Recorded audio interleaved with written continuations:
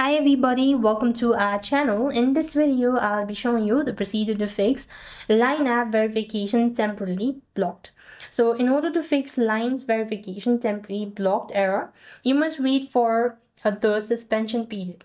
Now when you're trying to receive a verification code and due to some suspicious activity, your account might be temporarily blocked, which is why you're not able to receive a verification code, and the message also indicate verification temporarily blocked, and along with that you could also see a suspension period.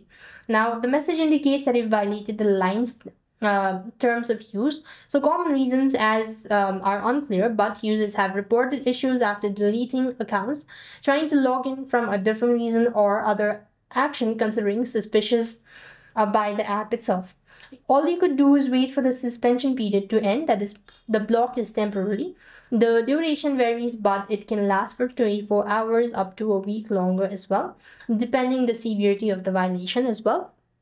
Next, you could also do not try to bypass the block by creating a new account immediately, as this could lead to further restrictions, or a new account can also be blocked, and you could also refrain from performing actions that may have triggered the initial block as well. Then after the suspension period has ended, you could try to verify your phone number again, and that should be able to help. So that's all. I hope the video was helpful. Make sure to like, share and subscribe. Thank you for watching. See you in the next video.